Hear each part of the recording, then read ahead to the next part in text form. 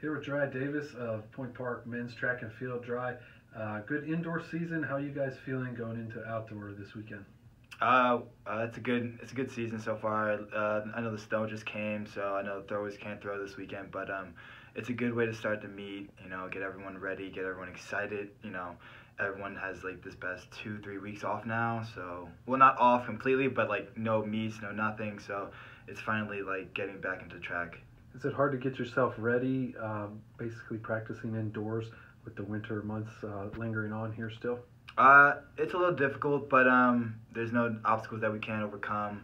There's a lot of obstacles in track. That there might be bad weather during a meet. You might run in snow, might run in rain, might run in really, really windy conditions. You never know. It might be really hot one day. So it's good to prepare in any condition possible. So the Point Park men's and women's teams both won the indoor conference championship. So far in the first 3 years, they've come up runner-up in the outdoor season. Does that give you confidence to maybe take first place this year? And what are your chances as a couple of teams? Yes, I believe we do have a great chance no matter what. Our team has grown a lot since my freshman, sophomore, and junior year. So we have a lot of new freshmen that have potential to definitely put in some great work coming into this new outdoor season.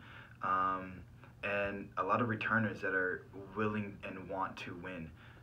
We don't like second place. We don't like losing. So we're ready. We've been putting in the work, and we're ready to come in and get first place. And so yourself, a multi-time All-American, you're at the indoor and outdoor nationals pretty much every time. And with each passing year, it seems like you're joined by more and more teammates there. Do you feel like in your senior year, this might be an outdoor season where you're going to have a lot of people there at nationals? Yes, Point Park? I do. Yes, for sure. We have great talent all around the board. Cross country, coming into track for our distance team, jumpers as well. Throwers have definitely a possibility. I believe it's just mentally focused. People need our team needs to be mentally focused and also be able to understand that they have the chance to do it. Don't be down on themselves or anything like that. Like I said, Anna Shields, of course, is always going to go. She's amazing. We have another possibility in our long jump, Andre Lowry. He hit 6.89, very close to indoor. I know that's personally been hitting him a little harder than normal, so I know he's willing and wants to qualify for outdoor nationals. And I know there's a lot of freshmen like Reba and Alyssa who came to indoor nationals that they got to experience the feel of indoor nationals, and so I know that's something that motivates everybody.